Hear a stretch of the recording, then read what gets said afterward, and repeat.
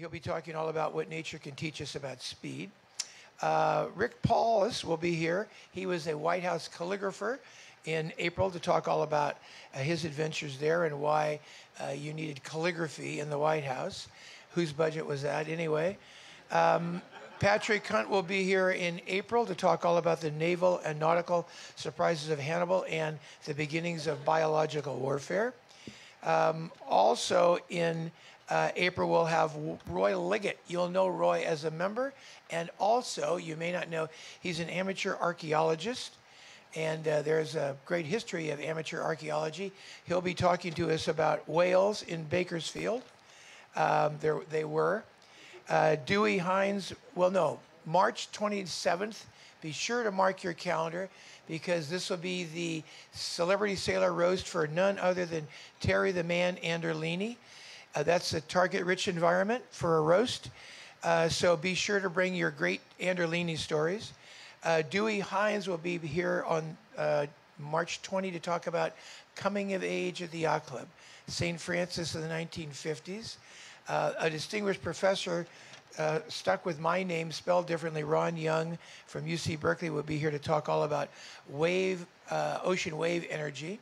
Caleb Payne, the Olympian, the only American medalist in the last Olympics, will be here on March the 6th to talk about, with the bronze in the mantle, going for the gold. On February 27th, Bill Wells will talk about the history of yachting in the Delta. And next week, four-star General Gordon R. Sullivan will talk all about the national security implications and how we'll protect our nation from climate change. He supervised a giant study on this subject, and he knows a bit of what he speaks. And he's a four-star general, my heavens. A little bit about our speaker today. It's always fascinating to listen to how people come to this stage. He started sailing at the age of 6 in an Opti on the French Riviera. Darn it. I'm thinking about the French Riviera as I look out these windows right now. Between Nice and Marseille, there's a beautiful little harbor, Harvey, saying it. Anyway, he raced there in his Opti. And then at age 10, for the first time, he raced a laser in his first laser race. He was over early. We've been there. I resemble that remark. And of course, being over early, he decided to bang a corner. He said, what the heck, he banged the right corner. And he finished the race 20 minutes ahead of second place. So much for banging the corner. At age 20, his most memorable experience in sailing was being in Hawaii, where he was a master's candidate. And he was sailing on a Swan 45. And he went up on the spinnaker guy and went out to the end of the guy, holding on to it over the water, going about 6 knots and 15, 18 knots of breeze. And they disconnected the pole, and he was floating out there, hanging over the water with flying essentially a kite in a new way. He went on to even more crazy things. He got a PhD in naval architecture from UC Berkeley. Now, there's a challenging adventure. He's put it to amazingly good use. As one of the founding team members and the CTO of Principal Power, they've raised an A and a B round. They've raised $80 million funding to date. They're just opening a C round. They're in early revenue stage, and he's going to tell you about the incredible technology that they're pioneering with offshore wind. So please welcome our speaker today, Dominique Roddier. Dominique.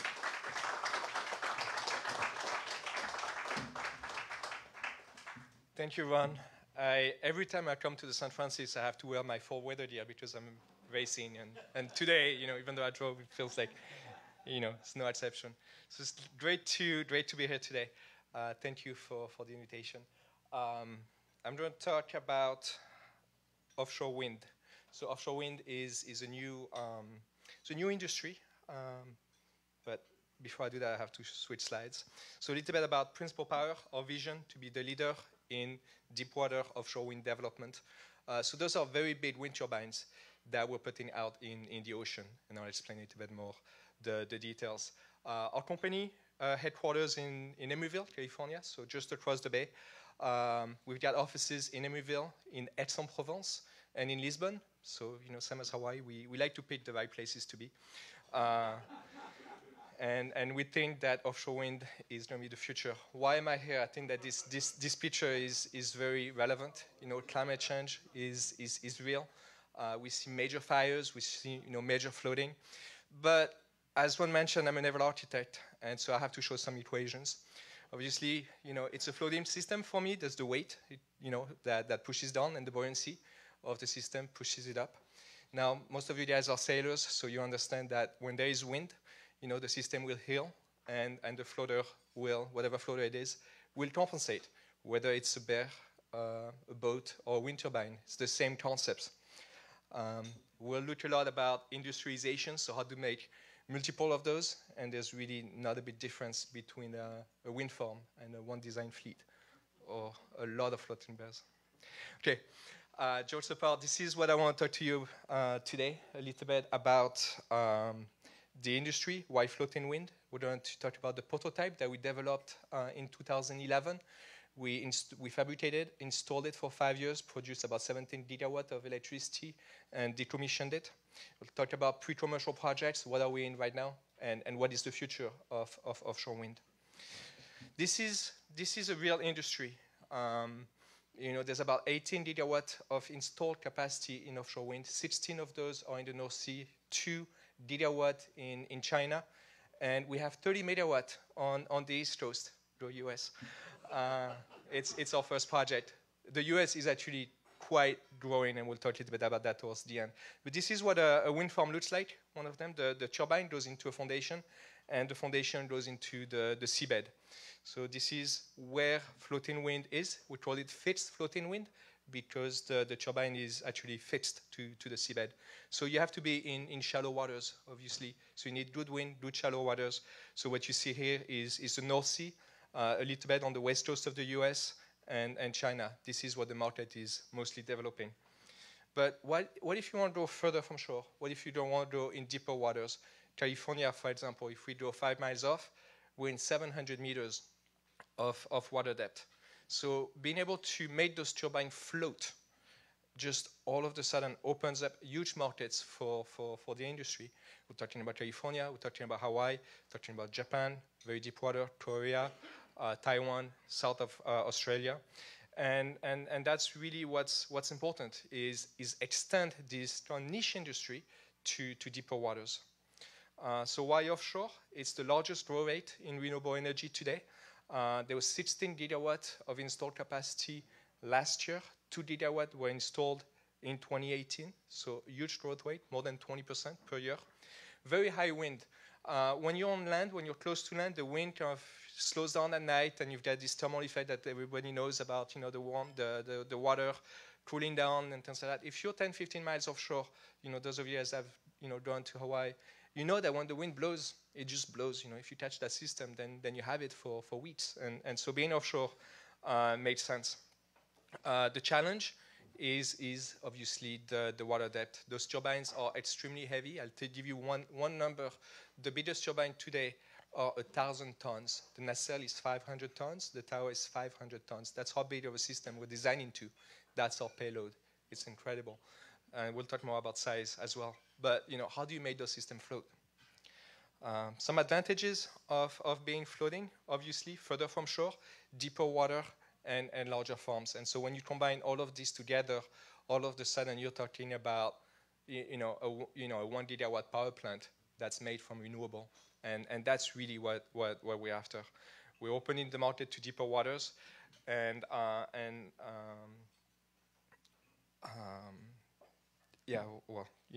that's kind of what the system looks like. So what you see on the left are the existing solutions. The monopile is on the far left. So that's just the continuation of the tower that goes straight to the seabed. As you're going deeper and the turbine gets bigger, then the forces becomes too big, and your monopile cannot sustain the bottom. So what you do is you have to widen the base. And so then you move to jacket or tripods, and those are the two. So this is just to take the overturning moment and having a bigger force. And then what you start looking in after are the type of floaters. And they're very similar to oil and gas floaters. Semi-submersible, tension-led platforms. It's a platform who's actually instead of having a catenary anchor like we're used to on boats, it's actually tethers that are under tension, and the tension is giving you the stability. And then spar platforms are another concept, which is great for oil and gas, but which is very deep. So the WindFloat is a semi-submersible type, and I'll start talking about what it is. So this is a picture of the WindFloat. It's a turbine, three columns, and some plates at the bottom. It's extremely efficient in terms of cost. We really looked very carefully at reducing the cost everywhere. So why 3 columns instead of 4? We're only paying for 3, so lots of optimization. But when you're doing something like this, what's very important is to reduce the risk and to reduce the cost at the same time. And this is the only way we can do the projects that we're doing, is if we can finance those projects. And so a lot of what we're doing is about risk reduction and cost. Just looking at some of the specifics. We're turbine agnostic. Why? Well, we're just a foundation designer. So you have a choice of cells. Well, the owner has a choice to use a turbine, and we try to work with all turbine manufacturers. Those are very similar turbines than the one that you see onshore. There's some tweaks in marinization, but that's about it. And then we move water around between the 3 columns. So when we talk to people from turbine, they go, "Oh my God, you have a ballast system." And then I talk to sailors, and they're like, "Yeah, sure, we do that on our boats all the time." It's not a big deal. But basically, this ballast system lets us keep the turbine vertical. And with the turbine vertical, we produce more power. It's easier to design, and it works great. Cost is going down. I think the last thing that's where that I need to mention about floating versus fixed, and that's what I wanted to say before, but I want to wait for this slide, is today, if you install your turbine on a fixed foundation, that means you have to install your foundation offshore, and then you come in and you install your turbine. That means that you need vessels of a day rate of about $200,000 to $300,000 per day. Those are huge, huge trained vessels that the offshore oil and gas industry uses. Now imagine that you can put your turbine on the floater before you get out. Then you can use a land-based train. And the cost of those trains is about $10,000 per day, not $200,000. And that's a total paradigm shift to floating wind. You install the turbines at quayside, and then you tow and you anchor your systems. Usually you preset your anchors first, and then you connect your anchors. So I'm going to talk a little bit about the WindFloat one. So the first thing that you're doing in any type of industry is to create a prototype. So that's what we did. The objectives of the prototype were pretty clear. Let's show that it works. Let's show that we can say that it does what we say it's going to do. We can take it out, we can do it, we can anchor it, we can produce electricity, and it won't fail. That was our objectives. And we met most of those. I know this is a curve. It's important to see though, and I know it's not too big on the screen, but what you see is a red line. And the red line is the power production of the turbine onshore. So independently of being floating or not. And then all the dots are the power production of the WindFloat. And what we did is we binned it by sea states, 1 to 2 meters, 2 to 3 meters, and you guys know about significant wave height. And what we're trying to prove is that independently of the waves, we would still produce power. And we would produce the same amount of power. And this is very important because now we can finance offshore wind projects because we can show that the fact that we're floating doesn't affect the production. So that was huge for the prototype. That was the biggest success. Obviously, we had to show that we could survive extreme conditions. And we were in Portugal, so a little bit south, not the best wind site, but very, very good wave site. And I'll show you the video. So what you're seeing here is the biggest wave that we saw. That was actually a wave that we tested in the lab. The yellow part on the platform is 10 meters, so 30 feet. So this is a 17-meter wave that went through and just cleared the deck. Very long swell. That's a 14 seconds wave. This one is actually not so big, but a lot shorter. So this is an 8-second wave.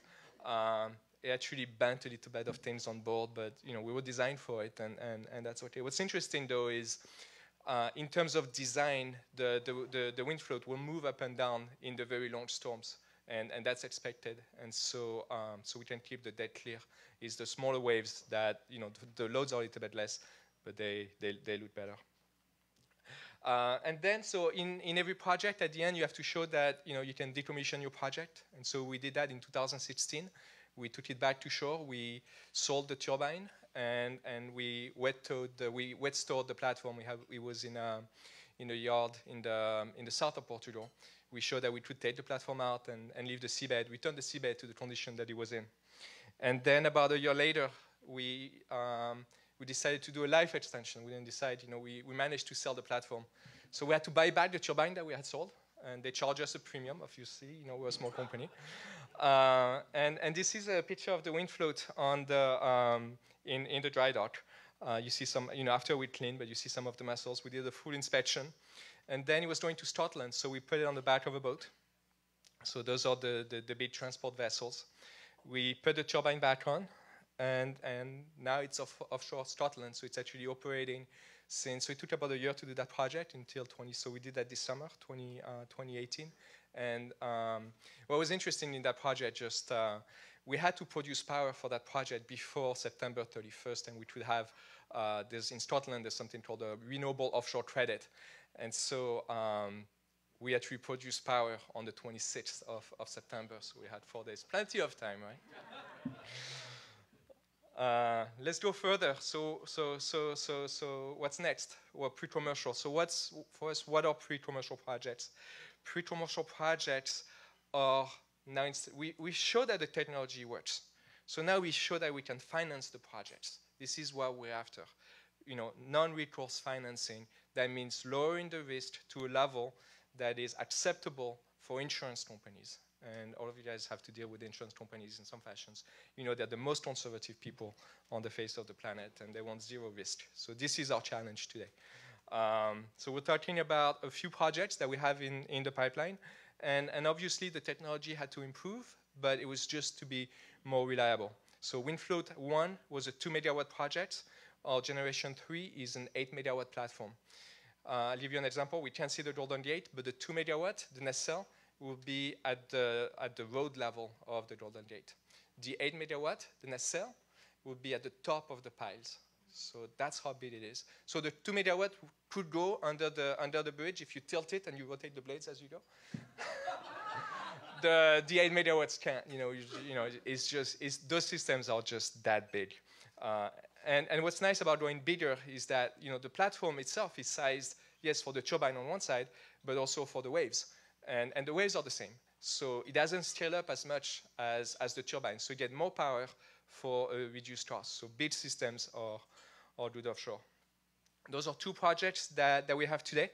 So we have actually 3, but I'll talk about those 2. WindFloat Atlantic, same site, is the continuation, is a 24 megawatt project. It will be installed in 2019. So I'll show you a couple pictures of, we have three units under fabrication. So those 8 megawatts. And this is the first project I mentioned, that's what we wanted to do, that has non-recourse financing. That means that the European Bank and some of the other banks have actually come forward to the developers and EDPs, the lead developers, and they're putting 60 million in the project, and there's about 40 million of equity in that project. So the industry is moving forward, and for us, that financing is, it's necessary to do commercial projects, you know, so this is why we do pre-commercial, so smaller projects. We have the project in Scotland where the first phase was moving the WindFloat 1. So that's a 50 megawatt project. So that will be installed next year in 2020. And then in 2021, we have a project in France, in the south of France, which is 4 units instead of 3. And which actually, this new project actually is more about the next design, which is more about industrialization and how do you do multiple. That first slide that I showed about all the bears, it's really about that. You know, you build 20 units very differently than 40 or 50 or 200. So we're spending a lot of time looking at how do we make it faster.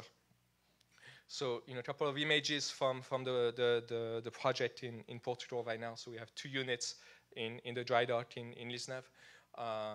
I was there a couple of weeks ago. It's just tremendous how big those things are. You design it, but you don't see on paper just how big those systems are. And what's next for us is commercial projects after that.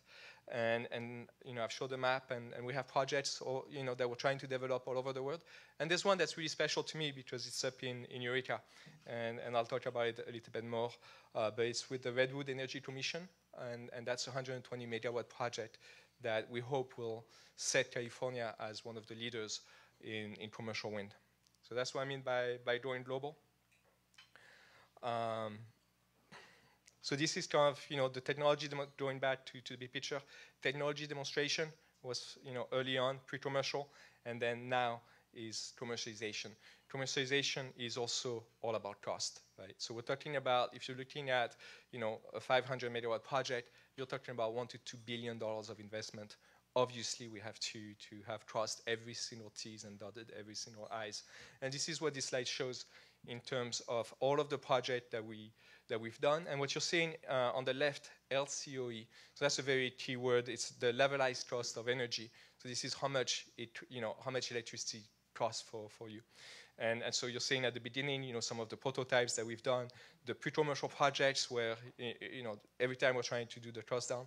But we're getting to a phase where we've taken all the low-hanging fruits. So to be able to save 2 or 3%, we end up having to do 6 months of engineering for like 1% of more energy production.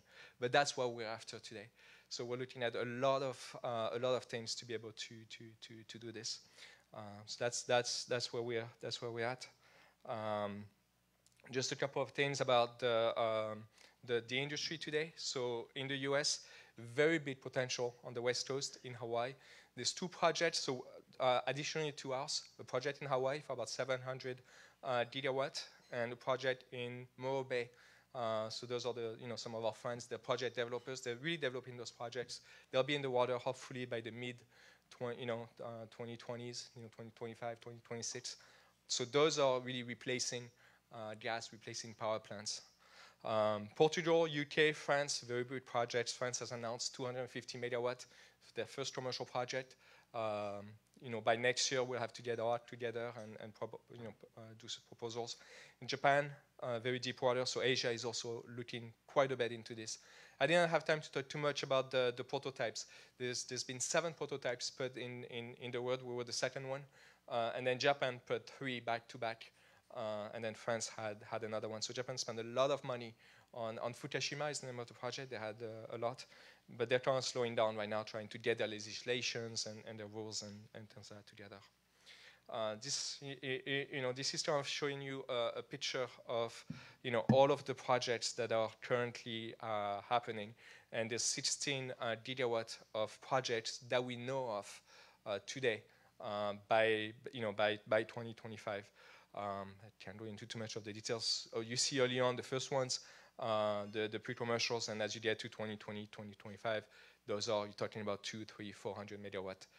So that you're talking about 20 units out in the water. Going back to the US, this is really where we're starting to catch up. What you see on the left is the wind map of the states, and there's a lot of wind in Northern California. And Washington and Oregon, and then on the West Coast, on the East Coast, this little area, between Maine and Massachusetts, or Virginia, basically, and all those states are really pushing hard today in offshore wind. I'll talk about these coasts right now. This is what's very, very interesting. So those are sites. So what you do, we talked about site. If you want to develop a project, you want to have site control. Site control is the number one thing, so you can develop. And then you want a power purchase agreement, so someone that's going to buy your power. Once you have those 2 things, you have site control and you have power, you can start investing money and developing your project. The Bureau of Ocean Energy Management is part of the Department of Interior, is responsible for giving project a lease, the authorization to develop a project. And so the way they do this in oil and gas, and the way they do this is they set up small areas, aliquots, and then they do an auction. and you come in and say, I want to pay so much for this project. So about 3-4 years ago, a small company called Deepwater, the company that did the 30 megawatt, bought in a lot of, managed to get a lot of those sites to develop. And then it started in big over, so we're talking about 3 years ago. So that company, Deepwater, just sold last year for 400 million, just because they has those sites. 400 million, just for having the site. And then, so Massachusetts last year, so I'm sorry, New York a year ago, so December 2017, there was a lease competition. And this company, Statoil, big oil and gas company that changed their name, won the bid at 40 million. So they paid 40 million to have the right to develop the lease. So that was a year and 2 months ago. Back in December, so a year later, Massachusetts had 3 sites that they developed. Big auction, it went over 2 days. 3 companies spent 135 million each to develop a site. So that's really, that shows you how much interest there is. And those companies, Equinor, which was Statoil, oil and gas, Shell was one of them, and then another Scottish developer. So it's happening, and we will see, wind turbines offshore the East Coast. If we go a little bit further, then they'll be floating. California, we cannot have anything fixed. It's too deep. So this is our project. So on the West Coast. I talked about Morro Bay and our project, our CEA. So this is the wind map of the state, and what you're seeing, north in the red, you're talking about 10 meters per second average wind. This is enormous in terms of capacity. So, yes, it's very windy. Yes, it's very wavy. The platforms will be big, but they will be strong. We can definitely make money. So this project, we'll be in the water hopefully by 2023, 2024. Today we submitted our lease request to BOEM, so it's unsolicited, and then they came back and put a site where they're going to go for an auction. So we're still trying to figure out how we're going to do this with the utility, with the site. The company, so it gets a little bit complicated in terms of energy, and we can talk offline about this, but in California, there's energy commissions per countries, and they're the one that sell to PG&E the electricity, and then PG&E turns around, manage the grid, and sells it back to the ratepayers. So RCEA is the Redwood Energy Commission, so we're partnered with them to develop those projects, and we brought in 2 of our board, Aker and Aker is a big Norwegian contractors, and EDP, which is the 3rd or 4th largest wind developers, to this project, and they're ready to finance it once we have those 3 points. And I think this is what these slides do. I have about 1 minute, and this is my last slide. I think it's important to show economics and LCOE. So what you're seeing, all those black dots. So you're seeing on the left, the scale is the cost of electricity. The dots are fixed projects, and this is the strike price. So this is the price at which they committed to do the project, to do financing. So all those black dots are where the projects will get developed. $40 per megawatt, that's 4 cents per kilowatt if you talk about solar. That's what will be by 2025. The green arrow is our projections of what the WindFloat and what floating will be. And yes, we're further offshore. Yes, the platforms are bigger, but the installation costs are a lot less because of those boats, because we go faster. And we can be competitive. Some key takeaway and conclusions. We've developed the WindFloat. Lessons learned, we're incorporating those into our next design. Floating wind is real. It's not just principal power. 10 years ago, they had a crazy idea to do something like that. There's major players, major money, and we're starting to have a lot of competitors, which is good. It pushes everybody. There's 150 megawatts of projects today that are under fabrication. We've got a good share of that market, but we need to continue. And now we're thinking about supply chain. We're talking about industrialization. We're talking about how do we do commercial grade project. And Northern California is the next gold rush, and it's going to be about offshore wind. I think this is really the last slide. It starts with the vision. The WindFloat starts with the concept on papers, and you see in the background. Then you get something built, and this is what we're after. You're seeing lots of WindFloats and lots of offshore wind. So thank you.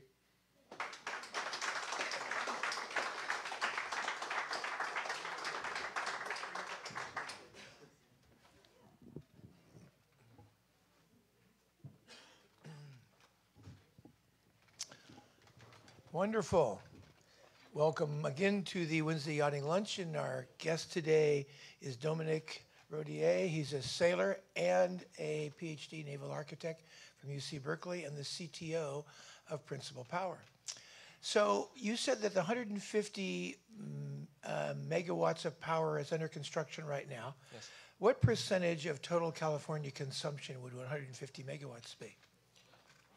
California is about 3-4 gigawatts. So, maybe 5%. 5%. Yeah. Something like that. What's the crossover when you do traditional deployments of these towers? What's the payback? How far is the payback out? So how many years? You finance for 15, and then you operate for 25. So that's pretty standard. So it used to be 20 years. The turbine now has warranties for 25 performance for 25 years. So we're designing the projects for 25 years. The turbine is really the critical ones. When we run all of our financial models, the financing part is about 15%. It's starting to be an industry that we really have to look at the cost down. And so when you look at a company like Ørsted and those, the way they finance the projects are more on the back of pension plans than on the back of bids. So by doing that, they're able to lower the interest rates that they charge. Used to be, you wanted to see, double figures in your interest rates, and there's no way we can do projects like this. And so those developers have really done a huge amount of work in finding cheap capital. Obviously, when you're looking for cheap capital, the risk has to be low. And so it's a diversification of multiple projects across multiple countries, and some. So when you say 20 years, do you mean that's the useful life of the equipment, or do you mean that's the payback period? No, 15 years is the payback. 15 years for payback. 25 years for operation. So it's designed Okay. to operate for 25 years. Okay. So, So help us get a scale. What's the typical water depth of a typical deployment? So everything in the North Sea is probably, well, not everything, but probably more than 90% is under 40 meters of water depth. 40 meters is 120 So 120 feet. Yes. Okay. Sorry. Is that a typical 120 feet? So it goes from 5 feet to 220 feet. What's Pretty the linear. deepest? What's the deepest deployment you've done? Deepest water depth deployment? So our project in California is 700 meters of water depth. 2,100 feet, a third of a mile. Okay. Yes, same as Hawaii. We haven't developed it, but that's what we're doing. Now, if you think about an oil and gas platform, the deepest platforms that have been anchors are in 10 kilometers. So 30,000 kilometers. 10 kilometers. Yeah, that's how deep we anchor. We as a human species, we can anchor stuff in that deep waters. Those are big oil rigs in the Gulf of Mexico. Is that 30,000 feet? Yeah. 30,000 feet. Yeah. Okay. So it's not permanent, but Yeah. it's while they're looking for oil, Yeah. they have to drill down, and then they drill down another 40,000-50,000 feet. So just to help us with the scale, on these 120-foot depth deployments where the water's 120 feet deep, how far apart are the three anchors in distance at the bottom of in the ocean? Assume it's about 45 degrees. Okay, 45 degrees out. Yes. Not counting the catenary curve of the chain, just a direct line, straight Give line. or take. So, and as you get in So it's a tripod on three legs that have 45-degree angle out to the anchors. Okay. Right. So as you get into shallow and shallow water, actually, it works backwards. You have less catenary, so you need more payout. And so, the mooring lines for WindFloat 1 are about 1 kilometer long. For our WindFloat, as you get, because WindFloat 1 is in 40 meters of water depth, WindFloat Atlantic is in 70 meters of water depth, and we're talking about 500-600 meters. So we can actually minimize the footprint. But this is what we're talking about. So us mortals who sail under the Golden Gate Bridge just have to marvel at the concept of a technology that's as tall as the Golden Gate Bridge. Yeah. Now, can you describe to us the tallest deployment you've done so far using the Golden Gate Bridge as the height standard? How tall is the tallest currently deployed or been deployed to date? Right, so that's the tallest one. So the WindFloat 1, the tower, the nacelle, not the blades, the nacelle is at the height of where the cars are. Of the top of the towers. Of the WindFloat 1, the prototype, the one that we're building today in Portugal. So it's an 8 megawatt turbine. It's 100 meters, so 300 feet, so it's the top of the tower. That's what the nacelle is. And then you have to add another 240 feet for the blade. Okay, because the roadbed in the Golden Gate Bridge It's about is 70. yeah, it's 240 or so. Yeah. And so you're saying that the deployments you've done so far, the top of the tower, not counting the blade, is at about that height. That's right. And the newer ones you're going to do are going to be as tall as the towers. That's true. Okay. Just about. Pretty amazing. So when we're talking about one of the turbine blades, Yes. they're usually three-bladed, as I've been seeing. And so when those blades are spinning around, and they've got 70-yard radius, 120-foot radius, which is going some. I mean, if we think about, 200 feet, 70 yards, 210 feet, that's past the end of the building here. So these are really long blades. And so when they're rotating, the speed at the tip of the blades is incredibly fast. At what rotation rate is that the speed of sound? So the tip of so you don't want to get to the speed of sound. Yes, that's why I'm asking. So it doesn't. We're going to deploy one, and we want to know about these limits. So basically, the tip of the blade is subsonic. So the bigger the turbine, that's good. The slower you will go. But that's strong. So you're talking about 3-4 seconds to do a 4 seconds rotation. To do a full rotation. Obviously, as you get bigger, it gets slower. But that tip speed is subsonic. That's one of the criteria for turbine. That's our criteria. Did we agree already? We agreed to subsonic tip speed. Now we have some questions from the audience. Awesome. Daru's handling the microphone today, which is wonderful, Daru. Yes, give us our first questioner. Great. Well, I've got the mic, so I can do the first question. Perfect. I've got the advantage here. To take you off the numbers for a moment and all the calculations, when you were studying for your PhD as a naval architect, you had a focus of what you were going to do. I'm guessing this wasn't it. What were you going to do? I was going to play in the ocean. So that was. You what? I was going to play with the ocean. Play with the ocean. Yeah, it was. I've always wanted. I grew up sailing. Rich is here. I was joking at lunch when I came to Berkeley. I got a job at OCSC before I even started classes. My PhD was on roll damping of bilge steels for tankers, and so when you have ships that move back and forth, so there's bilge steels on the side. So that's wait, say that bilge shields. Bilge keels. Oh, bilge keels. Yeah. So bilge keels. So that's and looking at the voltage shedding that happens and the viscous damping that comes out of that. So in Berkeley, we can really geek out for a while. And how did this transition happen then, that you went from that idea to now this? Then I moved to Houston for 3 years, and I worked for ExxonMobil. I went dark. I went really dark. And crossed over. And 3 years later, and a friend of mine from Berkeley was there, and 3 years later, our wives decided to move back to California, and I had to show it to my boss and say, my wife's moving back to California, and he said, I'm sorry. I said, no, I'm following her. That's great. So I moved back in 2003, and I had a small company doing a lot of naval architecture work. We worked for the Navy, we worked for oil and gas, we worked for wave energy devices. I worked on the Pirate of the Caribbean movie, on things like that. So really fun stuff. And eventually, our heart was in climate change and renewable, and so more and more we got rid of the. But sometimes I'm joking because Shell and Chevron actually financed the WindFloat. But eventually we just transition more and more into this because this is what makes sense for us. More about Johnny Depp later, but I'll pass the mic over to Lynn right now for the next question. Lynn Monroe.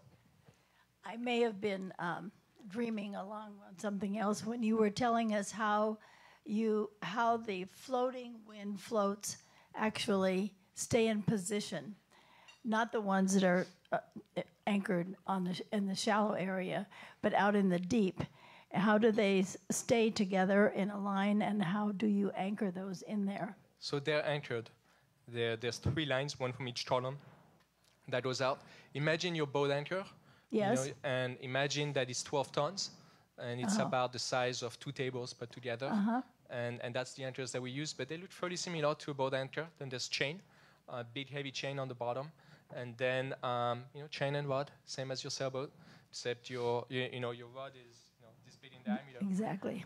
But and the chain link is about this big. It's about The links are like this. one big? link's about 30 kilos. So Thank you. Now I understand. Thanks. big stuff. So what's the total addressable market? Is there a TAM, a published TAM for this kind of offshore wind power? Is it what percent of total power capacity are you imagining you guys can? Is the marketplace for this? There is, and so it's an excellent question because back in September, the last thing that Governor Brown did was to sign SB 100. SB 100 commits California to 100% to basically an electrical state, zero emission. That's both transport and generation. So imagine, no gas car by 2045. So imagine the California without any gas stations, and then in terms of generation, it means no gas, and so it's going to be a combination of solar, wind, distributed solar on people's roof, and storage, and that's what we're after. And so just to be clear, the benefits of offshore wind are you don't have to worry about the disturbing people who are close to shore. You don't have to worry about fishing villages and yachtsmen getting hit by propellers. So you want to go farther away from traffic. Don't build right here close where all the traffic is. That's the key benefit of offshore wind. Is the other benefit that you've got more breeze and you can go where the breeze is? So better breeze and there's more space. Now the fishermen will always tell you that where you put your platform is where all the fishes are. That's what they've been telling us. For sure. But we have to work with all of the stakeholders. We have to work with, in California, we have to work a lot with the Navy, and most of the sites are test sites. So we have to, so there's a lot of discussions between DoD and DOI, and with a little fish in the middle says, hey. Kim Dessinger has a question. So I assume that you need cable going to shore to deliver the electricity. That's and correct. The farther offshore you are, the longer the cable has to be. That's correct. And that's just a small component of your cost? It's a big component of the cost. Okay. But at the same time, if you're 20 kilometers or if you're 50 kilometers, the big part, the substation, all the infrastructure is expensive. But it is one thing. The industry is also looking very, I said, we have to look at, everything. We're moving. So today, before it used to be 33,000 volts, the cables. Now it's 66,000. We're looking into 128,000 volts for the next 5 years. We're looking into, DC and instead of AC. And so there's a lot of research happening to minimize the losses. Great. How big are these bundles of cables, or what is cable size? The copper rod is about an inch. It's copper? Yeah. Literally copper. The inside, for the power. So you got three, about 1 inch. Then you've got your fiber optics, and then your cable is about this, this size in diameter.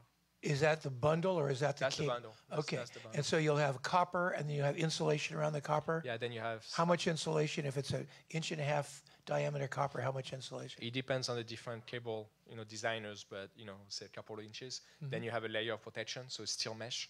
Then you have more protection, and then another mesh. Usually goes backward, and then some outside. One more question: the stability of the platform, is it ballast or cable or a combination of both? No, it's just ballast. It's just so semi-submersible is pretty wide, so we have a big water plane area. Basically independent of how much water we have, because we have to get out of the harbor, so we're stable. So it's water ballasted. It's water ballast. And then anchored. The anchor is just to keep position. Right. So. A question over here. Yeah, Bruce. Oh, no, Jimmy. First of all, the birthday boy today turns 89 years young. Let's hear it for Jimmy DeWitt.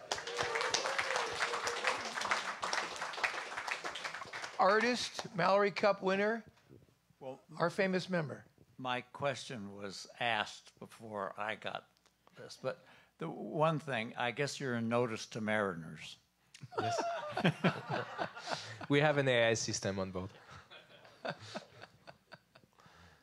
All right, I have a one-word question.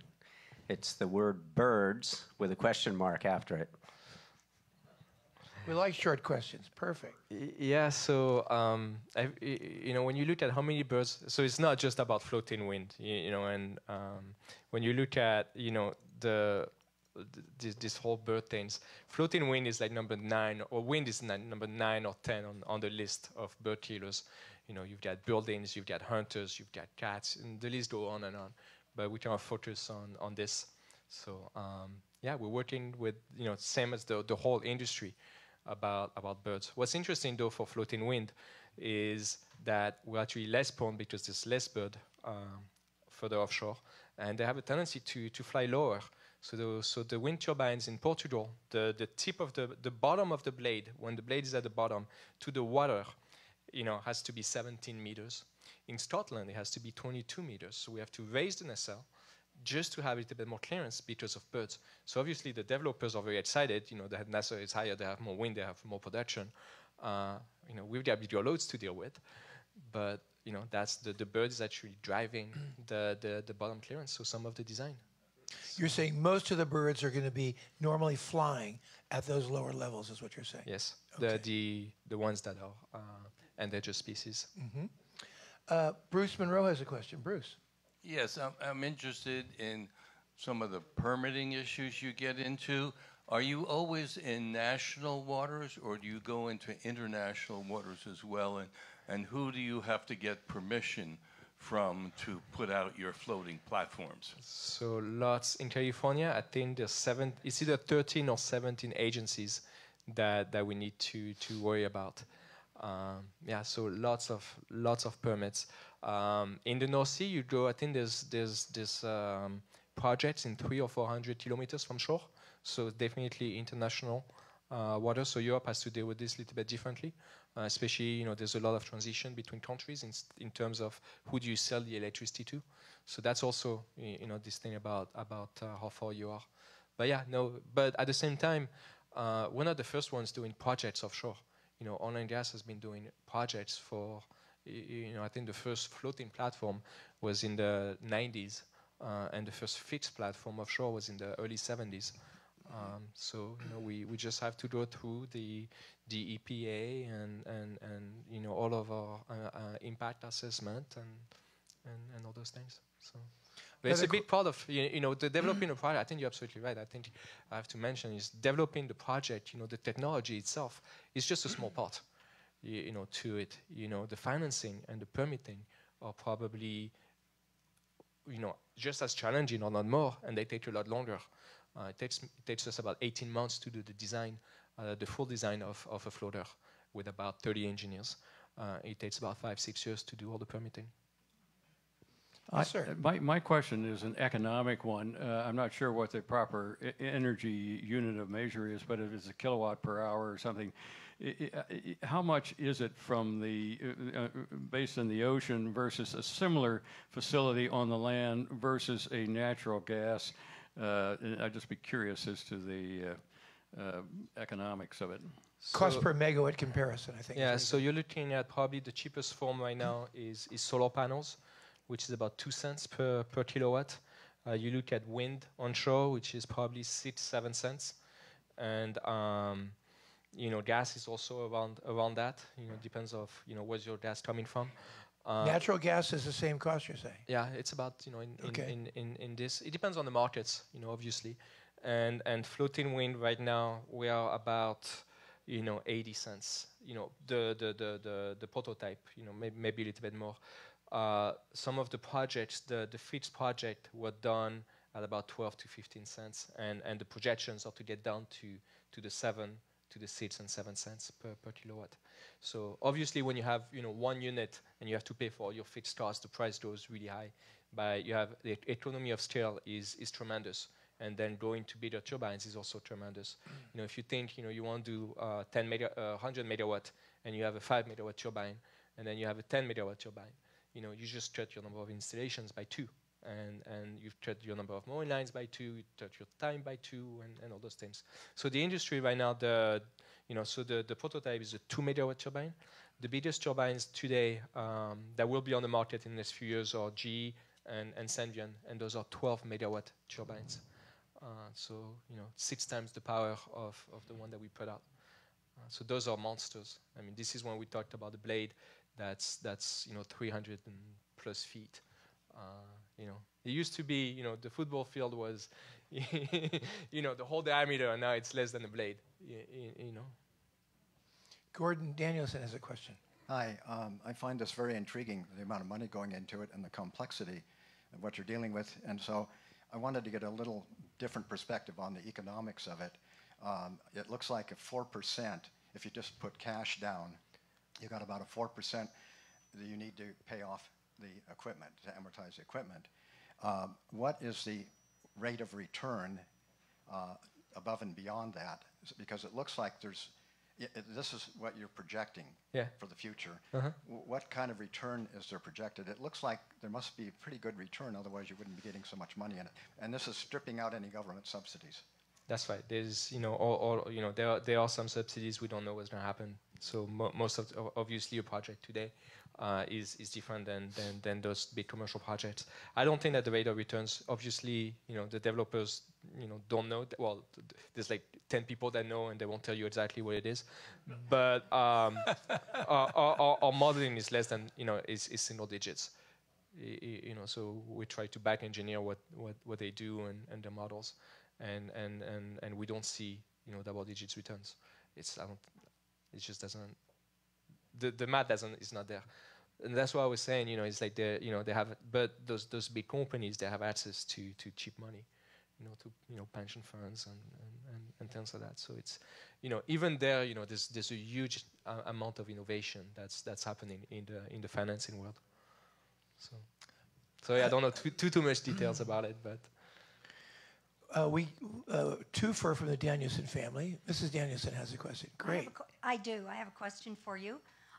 And I'm not sure how long ago it was, maybe around 30 years ago, Walter Cronkite and a group of his friends from the Fort Worth Boat Club came up with this idea.